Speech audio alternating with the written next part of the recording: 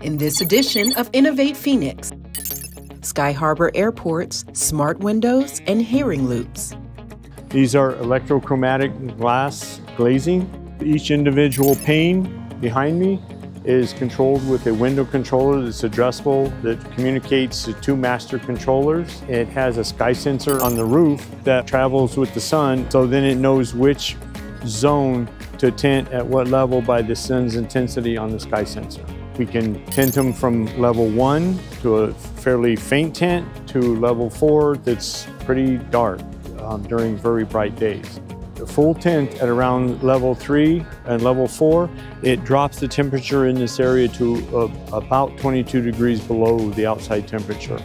This technology allows us to keep the passengers cool and warm, reduces our costs for heating and cooling, makes our air handlers for the facility run less energy and more efficient.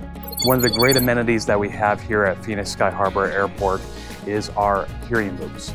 And it's really essential for folks who have hearing impairments and who use hearing aids. What it does, it transmits the overhead announcements to a person's hearing aid, provided that it's a compatible hearing aid in the correct mode.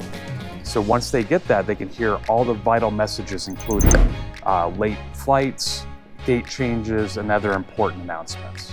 Our T-Loop technology can be found in our newer facilities, including here in our newest concourse, gates D11 through D18, and also throughout Terminal 3 here at Sky Harbor. Phoenix Sky Harbor is one of the few airports that have a hearing loop technology. As America's friendliest airports, one of the things that we really consider is making sure that we're inclusive and welcoming to everybody that comes through Phoenix.